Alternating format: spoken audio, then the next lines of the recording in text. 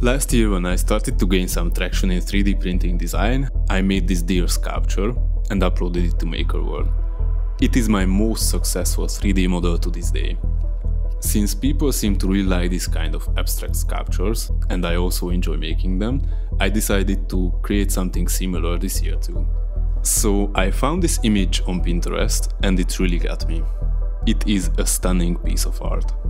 I think my biggest strength is taking inspiring concepts like this and turning them into actual 3D objects that you can print. So alongside with some other cool reference images I collected, I opened our Blender.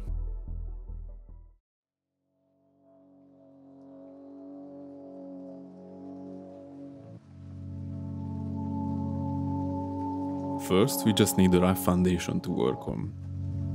It should be as simple as possible. Using simplifications like symmetries can help a lot.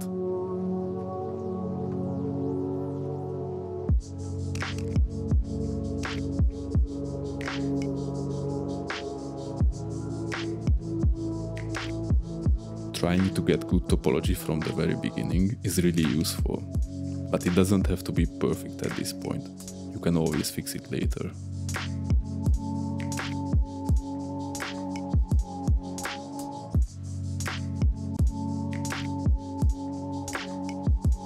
The mesh should reflect the key features of the shape.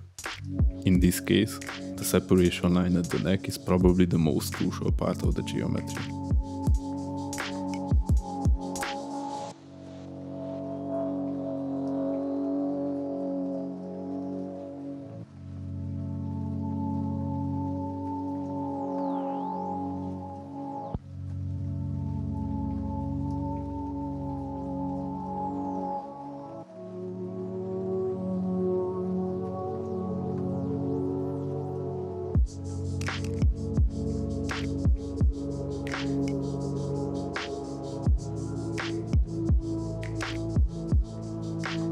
The initial shape often looks very bad, and that's normal.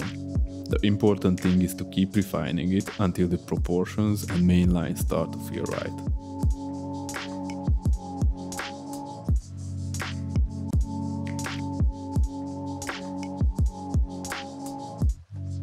Reference images are your best guides, but don't let them cage you.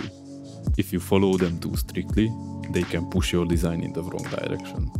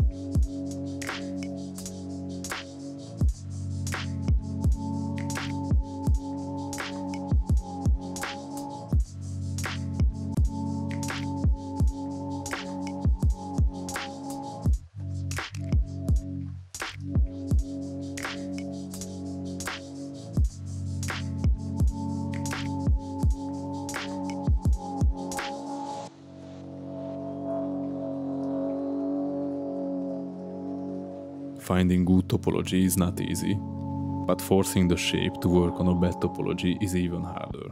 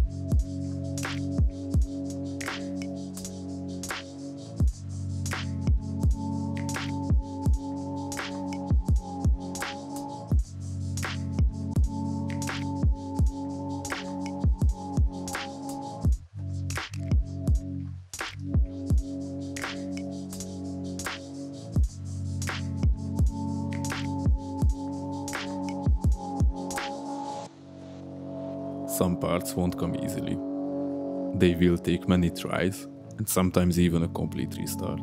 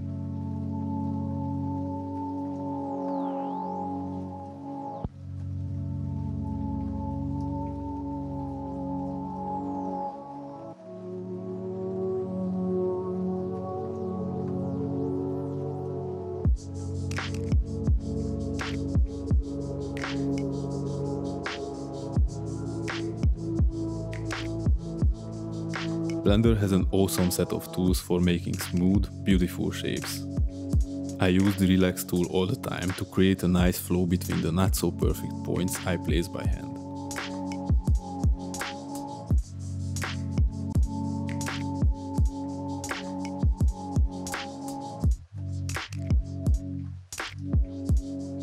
At this point, I don't really know how I want the head to look yet, so I start working on the antlers instead.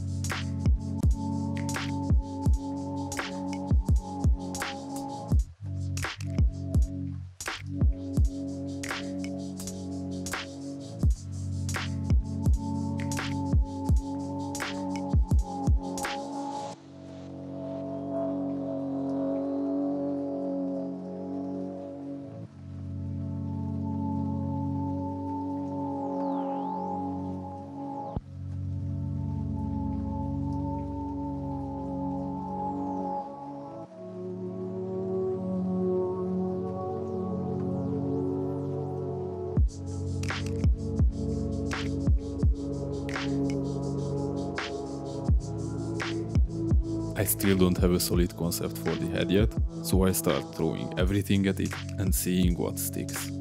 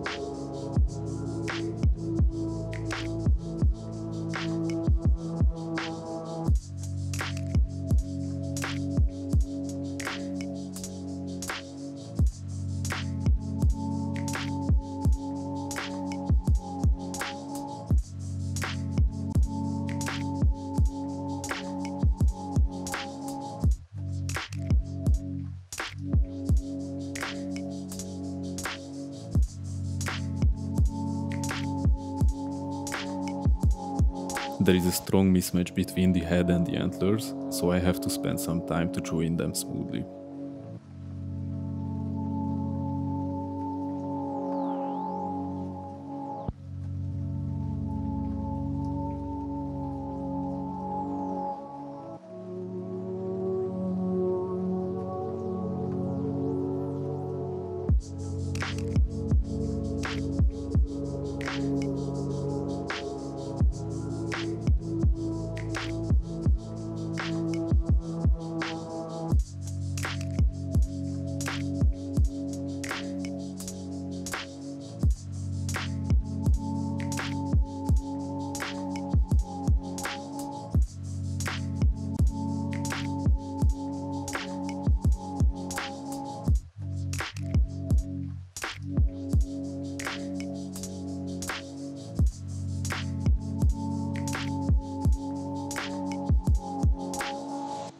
Since I'm more or less happy with how most parts look now, it's time to break up the symmetry and give it a much more natural pose.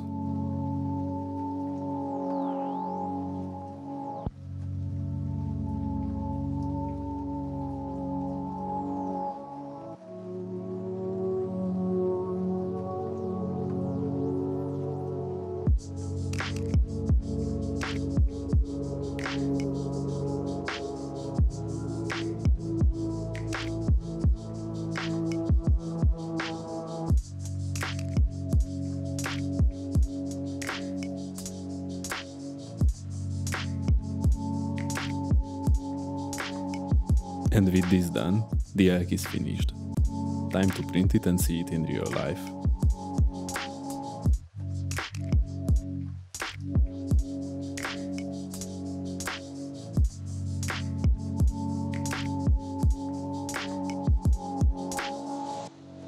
Since the auto-generated support doesn't seem enough to keep the long legs stable during printing, I add some custom supports.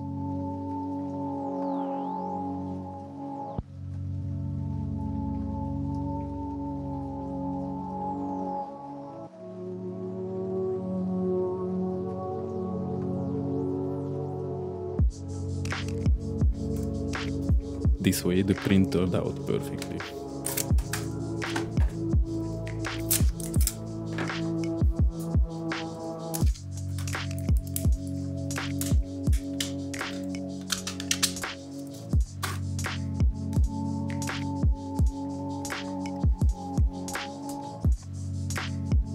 At first, I wanted to print it in 2 parts, but that didn't work out very well. However, for setting up the render, I still use that version. I export the 3D printed geometry file from Prusa Slicer and place it in Blender.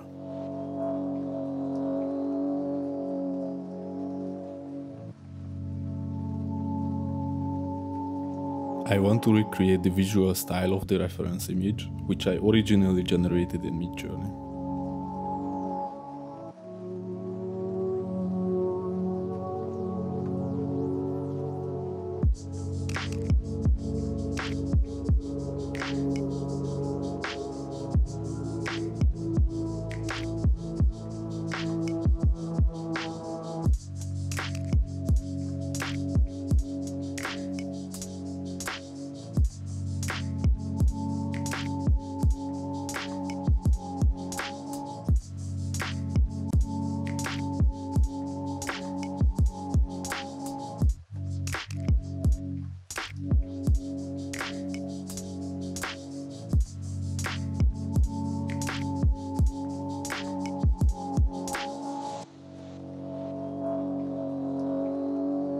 When I create a render, I care less about lighting everything evenly, and more about using darkness to create striking, meaningful shadows.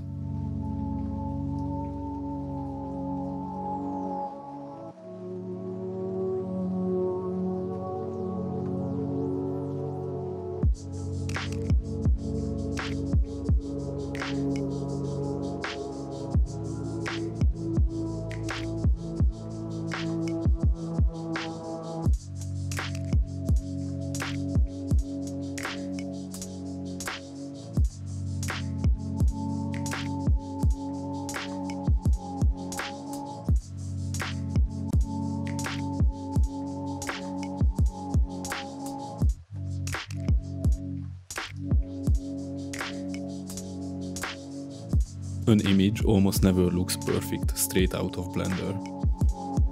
A bit of post-processing can usually improve it a lot.